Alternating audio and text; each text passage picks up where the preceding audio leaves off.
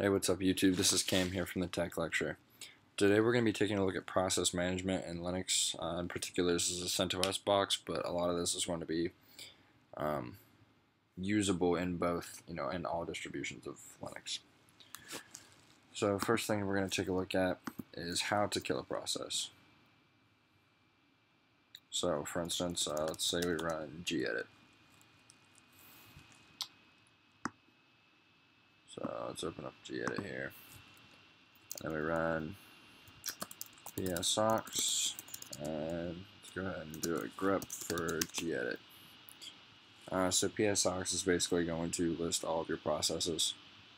So as we can see right here, this is the actual grep that we're running for gedit, and then here is the actual gedit process. So this is the process ID for gedit. Alright, so all we're going to have to do is kill 19.843, and that's going to kill our gedit process. So another way to kill a process. So let's go ahead and run gedit again. Wait for my super slow virtual machine to load up. As we can see, gedit's running there in the background behind my terminal.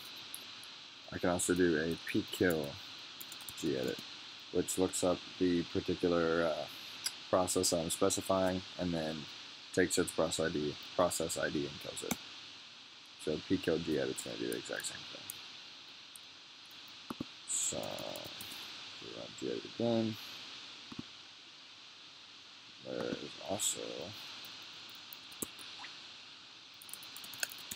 kill all gedit, which kills all gedit processes that are so let's say there's multiple users running gedit, we can do or multiple gedit processes running on a user, we can kill all the gedit processes at once. So in order to list your processes on your machine, like I said, you can run psox, so it's going to list all your processes for your machine. You can take this output and you can pipe it into less if you want to get a more user-friendly view of everything. Another thing that we can do is you can run the top command, and that's going to show you your highest level processes, and you sort by memory, by CPU, or by memory and whatnot. So another tool we have at our disposal is htop, which you typically have to install. So with this, it's just a lot more color-friendly way to see everything. It makes it a lot easier to sort for things and whatnot. Now if you hit shift greater than, you can pick which thing you want to sort by. So let's say we want to sort by % CPU. So we can sort by highest CPU percentage. Or if we want to sort by highest memory percentage, we can do that as well. And you can also kill from this as well. You can follow the F keys down at the bottom and kill things from this as well. So it's a pretty cool command as well. We'll probably cover this in another video as well. Alright guys, so that's pretty much it for process management.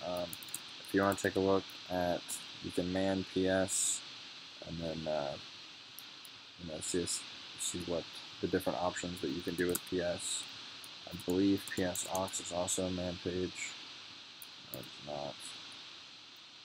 Nope, no manual entry for aux. So I guess it's not. I think aux might actually be in the man page for PS.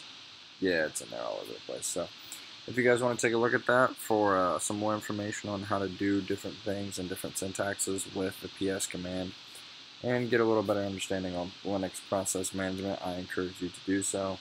If you guys have any questions or recommendations for future videos, please let me know. And so thank you guys. Please rate, like, comment, and subscribe, and stay tuned for the next video.